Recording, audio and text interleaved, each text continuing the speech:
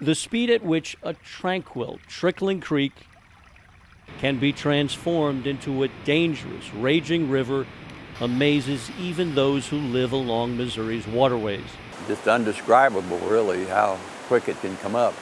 Noel Umfleet has lived near Big Tavern Creek in Miller County, Missouri since the 1970s. Normally it's, you're lucky if it's 10 feet wide in some places and ankle deep.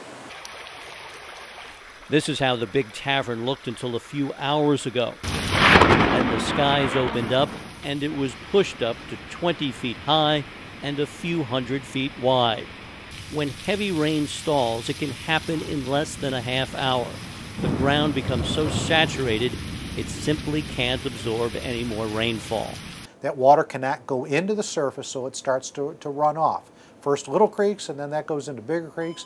And then all of a sudden what you end up having is a wall of water coming down that creek. The wall of water is often carrying rocks and debris. The most dangerous time can be when it's still rising. Motorists may think they can make it across a water-covered bridge or low-water crossing, but the rushing water's force can push a vehicle into the raging water and even wash out the road. Night and early mornings are extremely dangerous because drivers may not notice they're coming upon high water.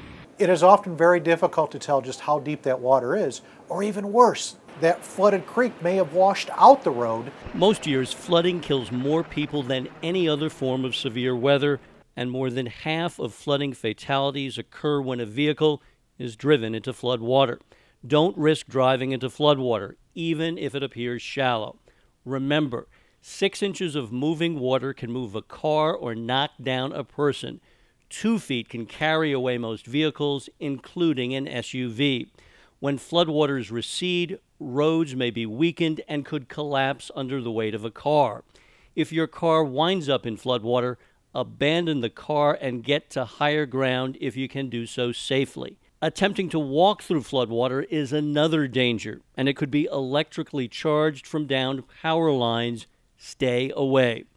Understanding the danger of flooding is part of being storm aware.